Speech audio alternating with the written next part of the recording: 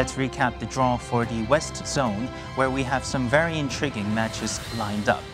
In the West, we have 5 groups from A to E with 20 clubs allocated for the group stage fixtures. The defending champion Al Hilal is in place for Group A, together with Al Rayyan SC from Qatar, FC Istanbul from Tajikistan, and winner of playoff 3. And we can see the new debutants, Indian Super League winners Mumbai City, joined by Saudi Arabia's Al Faisali FC and Ahal FC of Turkmenistan, all grouped up for an exciting lineup fixtures. Let's do a quick recap of the draw results of the East Zone. We have highly anticipated match fixtures here. 2019 edition champion Urawa Red Diamonds from Japan is in Group F, together with Shandong Taishan FC from China PR and Lion City Sailors from Singapore, and also winners of the playoff 4.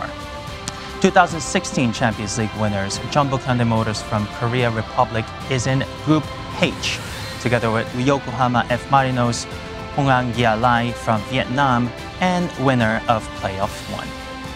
We can look forward to some newcomers such as Australian A-League champions Melbourne City, who will feature in the competition for the first time.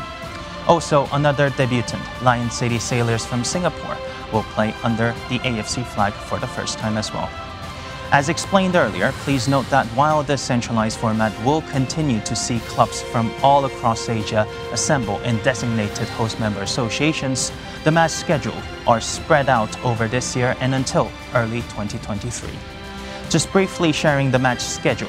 For the West Group stage, it will take part as a double round robin in centralized venues from 7th to 27th of April. For the East Group stage, it will take part also as a double round robin in centralized venues from 15th of April to 1st of May. That concludes our draw today, and we can now look forward to another thrilling campaign for the AFC Champions League this year. I wish all the participating clubs the very best luck and wish the matches be played in the spirit of fair play. That is all from me. Wherever you are, stay safe.